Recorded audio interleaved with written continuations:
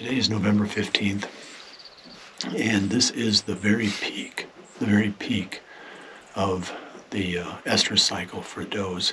And experts, biologists who have done the research on this, they've concluded that in the Midwest and really the upper two-thirds of North America, the highest number of does are in estrus in the very middle of November. That means that the bucks are tied down with the does. There's lots of bucks not moving because they've got a doe and they hole up with those does for 1 to 2 days before they move on to another one. Well, that takes them off the market. And we really saw that 2 days ago on the 13th. And that'd be the very beginning of this lockdown phase, or the lull in the rut, that occurs right in the middle of November.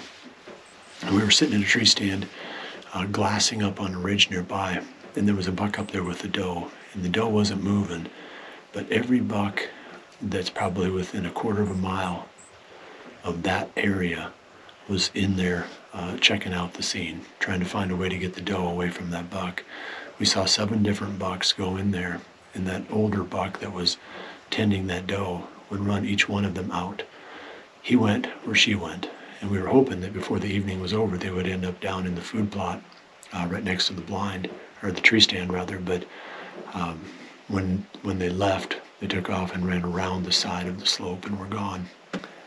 And that day was just an example of how to hunt this phase.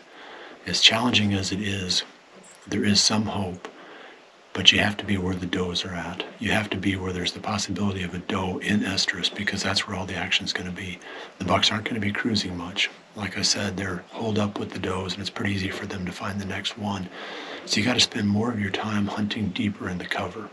You know, in the evenings, it's not going to work as well to hunt closer to the food like you might have earlier in the rut.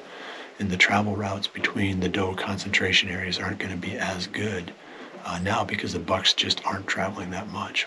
So focus on the ridges, the bedding areas, the thicker spots where the does might be holed up. Those are the places where the bucks are going to be looking for the next hot doe, but it's also, like I said, where they're going to be holed up.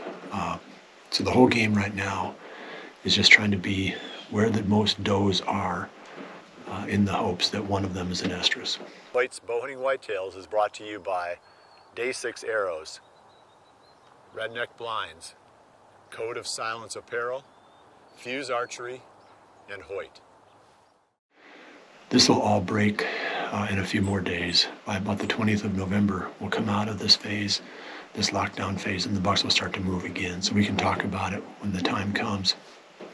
But for now, I just want to give you a quick tip and give you a little midweek update here at Hoyt's Bowhunting Whitetails, and hopefully you're having some action. It's a slow time, but if you're in the right place at the right time, it can be really good. Good luck.